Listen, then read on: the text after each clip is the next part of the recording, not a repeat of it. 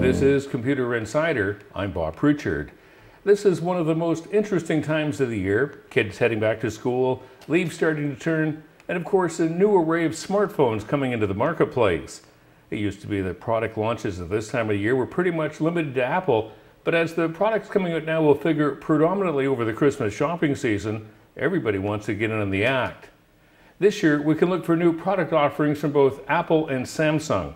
Let's start a discussion with Apple and the new iPhone 5S. Based on previous experience, Apple's past S models have featured the same shell as the core model, though will have different features and slightly different tech specs. Once again, it seems that this will be the case for the 5S.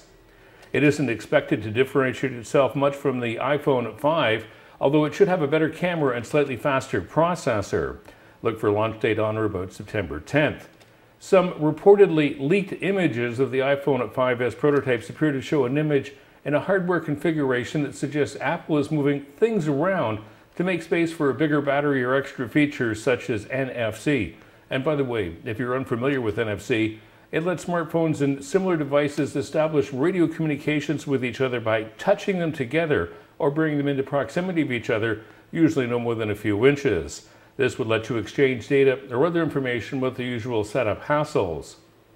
Apple decided to withhold NFC from the iPhone 5, and since both the Samsung Galaxy S3 and S4 have arrived touting the new connectivity, Apple may want to incorporate it this time round.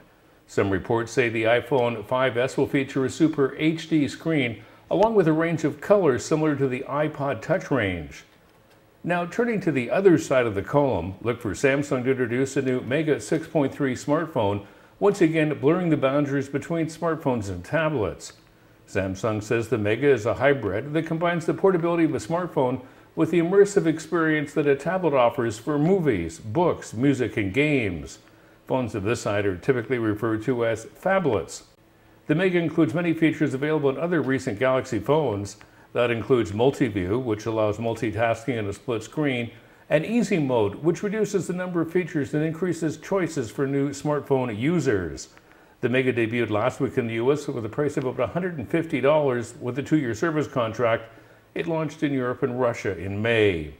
Reporting for Computer Insider, I'm Bob Pritchard.